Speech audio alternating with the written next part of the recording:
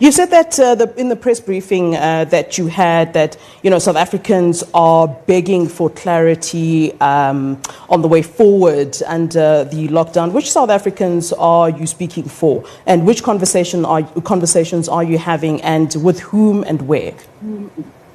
Well, I'm having conversations with South Africans who are frankly fed up with the lack of information they've received from government. Yeah, which ones and where? Would you like me to provide you with the list of them? That would be great. What are you asking? Yeah, I'm asking where are you having these?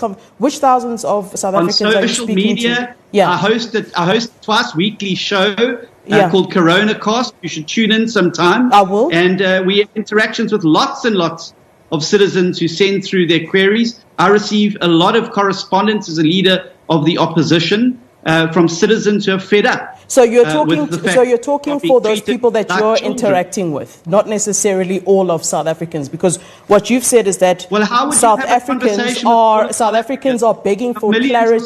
I'd need to know which South Africans. Sir, please let me speak. Sir, please let me speak. I've respected you. You've said that you're speaking to South Africans. I'd like to know which South Africans you're speaking to, sir.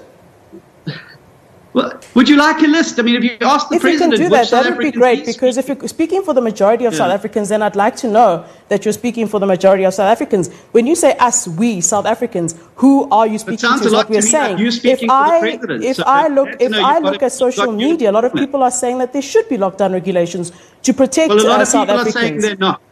A lot of people are saying that they're not. But hence, I'm asking who you're interacting with. By government that's making decisions that have absolutely no basis in both a health perspective and a rationality perspective. But I'm very glad the president's got you in his corner, because he's obviously been speaking to you.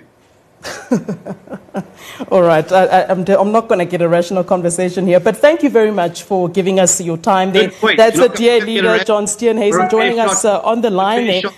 Thank you very much, sir. We appreciate your time. Have a good day. All right, that's the DA leader, John Steenhuisen, talking to us there about the DA challenging what it calls irrational lockdown.